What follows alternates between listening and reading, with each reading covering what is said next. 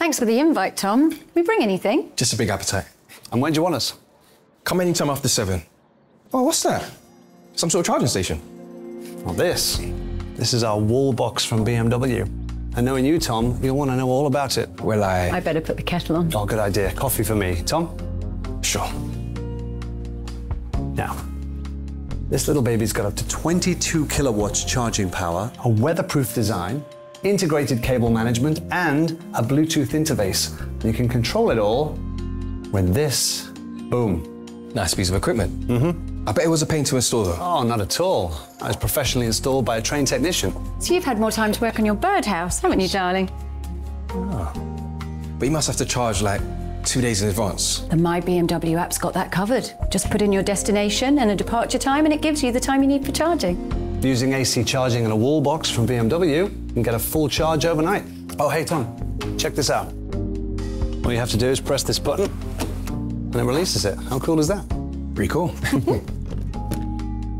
One last thing. What if I set a destination out of the range? What then? Great question. This is where BMW Maps is the business. If you set your destination outside your electric range, time-optimized public charging stops along the route are added directly and displayed on the map. But I like to blast my air conditioning. Surely that's a problem. Well, we usually cool or heat the car before we leave while it's still plugged in. That way we still get maximum range, and the route planning can include that in its calculation. And you can increase the range even more by driving at a slower speed. And the adaptive recuperation system in our car turns the energy lost during deceleration and braking into electricity and feeds it into the drive's high-voltage battery. But what about charging for longer distances? Or a long road trip? That question makes me thirsty. Now, please. Thank you. The thing is, Tom, the range in new electric cars is getting better all the time. Sure, for a road trip you need to do a little planning. That's really easy. You just enter the destination and the system will do the planning for you.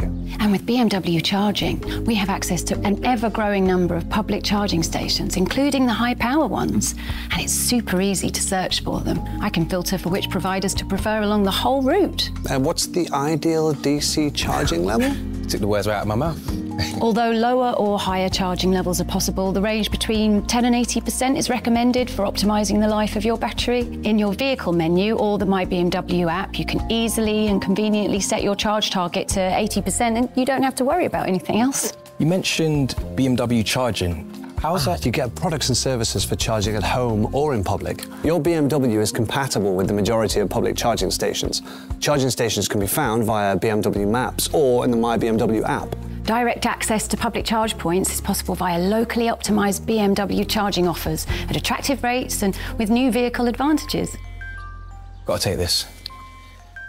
Hey, darling. Sorry, I lost track of time. I'll be right there. First guests have arrived. I better dash. I'll see you later, yeah? Remember, Tom, we're always here for questions. And there's lots more info in the other videos.